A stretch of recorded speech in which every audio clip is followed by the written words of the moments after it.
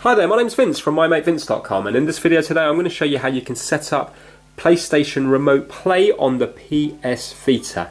So the Remote Play is a service that PlayStation do that allow you to control and play your PlayStation 4 from another device, such as this device here, or your laptop, or your PC. Now, you can connect it up locally, so I can just connect up to the Wi-Fi, and then you can use it that way. But a better option is to connect it up to your Wi-Fi hotspot on your mobile cell phone, and then you will be able to take this absolutely anywhere, and you just connect up via the internet. So in this video today, I'm just going to show you the two ways of connecting up. Now, to begin with, at the moment, I've already got my Vita set up to the same home network as I have the PlayStation 4. So it's going to be really easy to do. First of all, I'm going to set up the settings on the PlayStation 4, and then I'm going to show you what to do on the Vita. So on the PlayStation 4, all we need to do is we need to go up to settings. So you see settings on the right hand side there, and press X.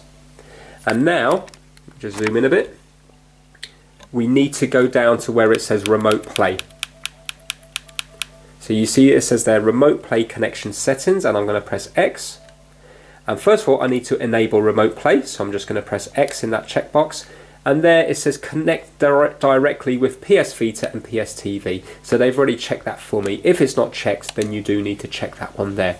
So that's all we need to do on that bit there. But now, for this next part, because I want to be able to play this away from home as well, I'm going to change the power setting, because I need the PS4 to be able to wake up when I issue the command from my PlayStation Vita. And this time I'm going to go down to Power Saving Settings and press X. And I'm going to go down to Set Features Available in Rest Mode and press X.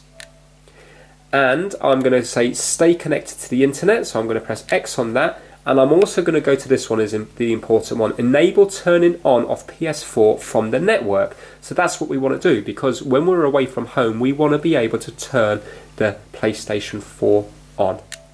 That's it. Now, when you turn off your PlayStation 4, you will just have to keep it in rest mode, because obviously if I turn this off completely, then it's not going to be able to be woken up again. But if I just keep it in rest mode, then it will be able to be woken up. So, but I'll show you all that later on in the video. Right, so that's the PS4 side of it done. Now, on the PlayStation Vita, it's really easy. Right, so go to PS4 link, and I'm going to go to Start. And now what it's going to do is, once I hit Remote Play, it's going to search nearby for the connection, and it will pick it up because we're off the same router connection, or you guys might know it as a router. And up there now it says connected using Remote Play, and here we will have it working. So it's as simple as that. That's all you need to do. And if you have a look there now, you can see when I move it here, it moves on screen. And then any digital game I can just play. If I want to play a disc, then the disc has to be physically in here beforehand. So if you're going to take this, you know, away to a different part of the country, and you know you want to play, for example, like Minecraft or something, you have to make sure that that disc is already in here. But all your digital games, you will be able to just play remotely, because obviously they're already on the hard drive of the PS4. Right, so that's how you will do it in Wi-Fi range. But now, if I was to take that outside, I'm going to lose Wi-Fi range, and then I'm not going to be able to use it. So I want to now connect it up to my mobile phone hotspot, and in theory then, I can take it absolutely anywhere I want, as long as I have a good connection. So if I have a good 4G connection, it's going to work well. If I have a poor connection, the service is going to be really bad. Now, as well as that, I've got this PS4 connected up via a LAN cable, this Ethernet cable in the back here. If it's on Wi-Fi, the service is not going to be good, because if you're using this on Wi-Fi and the PS4 on Wi-Fi, unless you've got a really rock solid connection, it's not going to work well. But if you connect it up via a LAN cable, then you're going to get the best possible connection to your PS4, and then this will have to be connected by Wi-Fi anyway, so you haven't got a choice. But obviously the stronger the signal, the better it works. So if you try it and it doesn't work very well, don't be disheartened, because you might be just having a bad signal on your mobile phone. Try a different location, and if you have a good strong 4G signal, you will see it will work okay. Right, so I've got my phone here now. Let's enable the Wi-Fi hotspot on my phone. Right, okay, now to get to the Wi-Fi hotspot you have to go into your settings. So you might have an icon on here already, or you might have to go to the menu down here and find where your settings icon is. I must say now this is an Android phone, so I'm going to go to settings. But obviously you will be able to do a Wi-Fi hotspot on any phone that you have. Right, under wireless and networks, then I'm going to go to more. So I'm going to tap it there. And I'm going to go to where it says tethering and portable hotspot. And before I turn it on, I'm just going to look at the settings because I'll need to know my password and what the SSID of the phone is. So on this phone, the network name is VFD900. So when I search for a network on the PlayStation Vita, that's what I'm looking for, VFD900. You can change this to something more memorable if you like. And then if you were to tap on show password, it's going to show you what the password is up here. So I'm not going to do that in this particular one.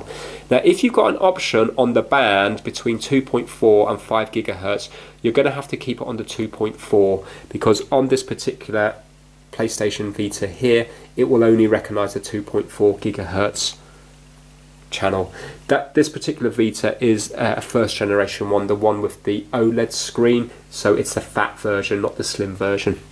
Right, okay, so anyway, that's where you will get your network name and your password from. I'm just going to hit save, and now I'm just going to tap where it says portable Wi-Fi hotspot to turn it on. And now that's turned on, and if you have a look up there, I've got a little round symbol, looks like kind of Pac-Man on the side there. Yeah, so that's that symbol there. So that's the hotspot enabled. Now, you will have to check your allowance on your phone. I get over 20 gigabytes of data a month from this, so I'm absolutely fine. If you're only getting 500 megabytes, which is half a gigabyte, then you want to be careful using a service like this because you will eat up through the data. So you don't want to be charged from your mobile cell phone provider a load of money for data that you weren't realizing you were using. So double check to see what plan you're on to make sure that you've got enough data on your plan to be able to use this without paying a whole load of money. Right, okay, so that's set up now, but in future the only thing you have to do to set it up is basically scroll down from the top, see where it says hotspot and tap it, because your PS Vita will already have the password and everything registered to it. So it's only going to take a while on the first time. So that's it there now, and I can turn the screen off. The hotspot is still live. You can see a little flashing light there. Right, now on the PS Vita, what I'm going to do is I want to now connect, because at the moment I'm still connected locally to my PlayStation. So I just want to get out of that. So I'm just going to tap that, and I'm just going to hold down the PS4 button here, and I'm just going to go down to where it says power, and I'm going to enter it into rest mode. And now what that will do is it will turn my PS4 off just the same now as you would do when you finish playing with it, and it says that the connection has been lost. And there we go, you can see now that my PS4 is now in rest mode. Right, so at the moment I'm still connected to my local Wi-Fi, but I now want to connect it up to my mobile phone so I can take this PS Vita and use the PlayStation Remote Play anywhere I go. So I'm going to go to Settings, Start, and I'm going to go down to Network. I'm going to go to Wi-Fi settings. Now at the moment it says I'm Wi-Fi connected to my Virgin Media, that's my one at home, but I'm going to connect up to VFD900, which was the SSID of my mobile phone.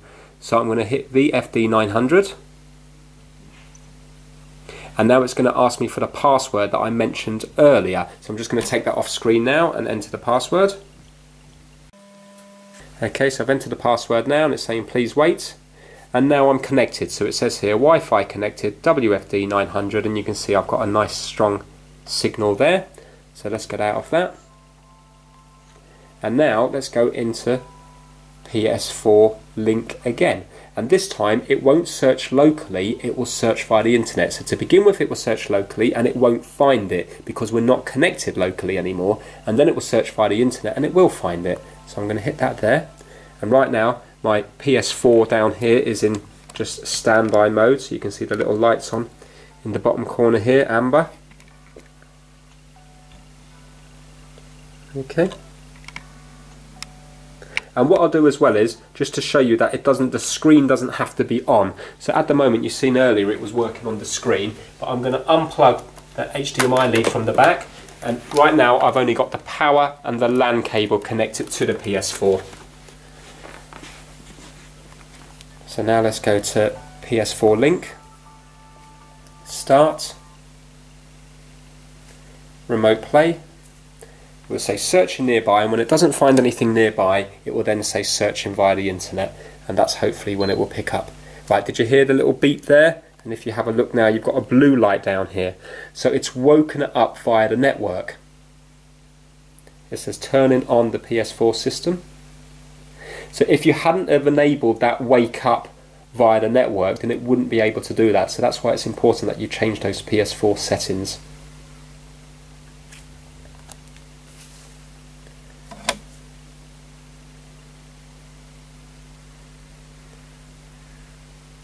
Now, I don't have a great mobile signal in my house. I do have 4G, but I've only got a couple of bars. It's not a strong signal. But as you can see, it has worked there. Yeah, but when you're doing this now, the touch screen will no longer work on the PS Vita, because remember, you're taking the screen from the PS4, so you are going to have to use, just like you would do your PS4 controller. Yeah. Now, on certain games, you will have to map the buttons differently, because remember, you haven't got the same buttons here that you have on a PS4 controller. So on the controller down here, the buttons we're missing on the Vita are L2, R2, and also when you click in on the L3 and R3. So we're basically missing L2, L3 and R2 and R3. And what that will do is, normally it will either map it to the touchpad on the back, so it might be here, here, here and here, or it can be to the top corners. You see when I just go up there, can you see that it does things to the top corners? So for example, that could be L2 and L3 and R2 and R3. And then in the middle, can you see there, that will mimic the touchpad here. Yeah, so that will mimic there. Right, okay, so if you have a look there, these are all the games that would be on my hard drive, for example. If I had a disc in there, then it would be fine. You could still play the disc in there. At the moment, I haven't got any disc in the PlayStation 4. But if I was to go to Drive Club, and right now this is working from my mobile phone hotspot. So in theory, anywhere that I've got a good connection, I will be able to take this absolutely anywhere and connect up to my PlayStation 4. So yes, right now I am by my PlayStation 4, but if I was to take this camera and take it upstairs,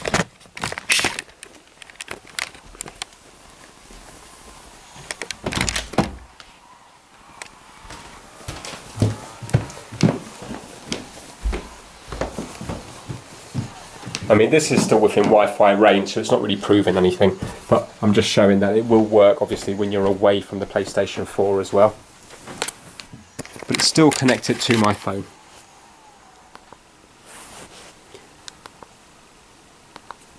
And you have sound and everything come through.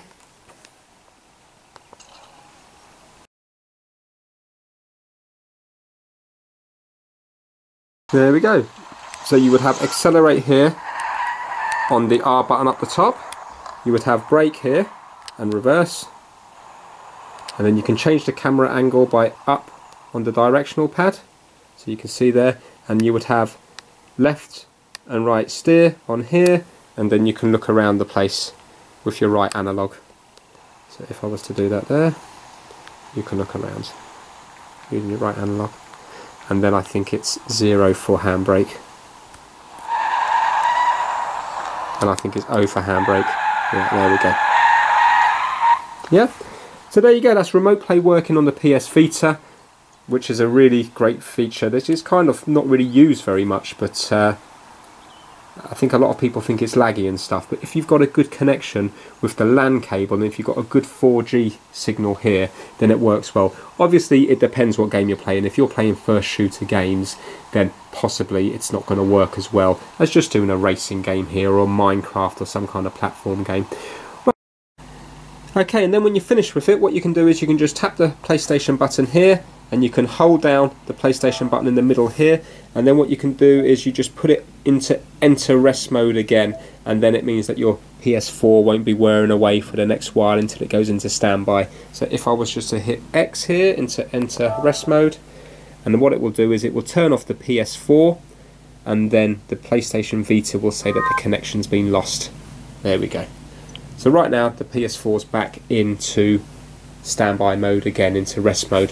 So now, if for example the service isn't great, it's not working as well as you want it to, what you can do is you can lower the resolution and you can also lower the frame rate as well. So when you're on this page here, the remote play screen, if you have a look, there's 3 little buttons down the bottom here. Just tap that and then it will say settings. So tap settings, and then what you can do is you can do the video quality for remote play, and you can, at the moment I've got it on 540p.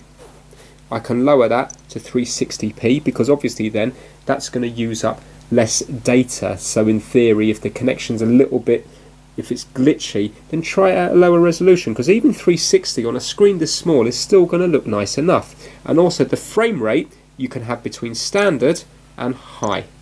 So obviously if you've got a really good connection in your house with your internet between your router and your PS4, if you're using a LAN cable, and also you've got a great internet connection into the house, and you've got a really good 4G signal here, then put it on high, which is standard 540, and also put it on high frame rate, and then obviously that will be the best you can get. But if it's suffering and it's glitching, lower it down to standard and also put it down to 360, and then you can try it again. But anyway, I hope you enjoyed the video. Please give it a thumbs up if you liked it, and please subscribe for more how-to videos. Hi there, my name's Vince from My Mate